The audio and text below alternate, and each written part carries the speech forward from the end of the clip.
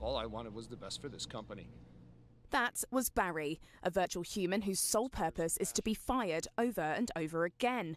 As discussed, your actions are disruptive to coworkers. This is The VR character is the brainchild of LA-based firm Tailspin, which creates training tools for the workplace. The use of virtual humans. CEO Kyle Jackson explains the mechanics behind Barry's creation.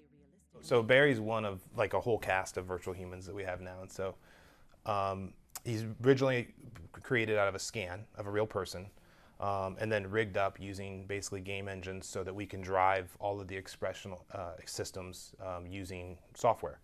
You interact with your voice, basically using kind of cognitive services. Hi, I have some bad news.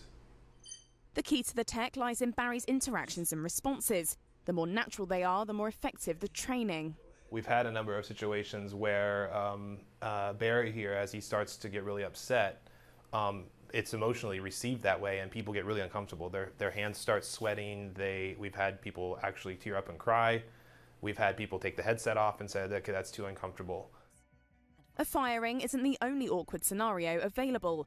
Tailspin offers training on a range of topics, from getting employees to confront their own biases to delivering better customer service. It's a gateway into the potential of VR, as technology continually improves and brings the virtual a lot closer to reality. Look, I appreciate the opportunity. It was a pleasure working with you.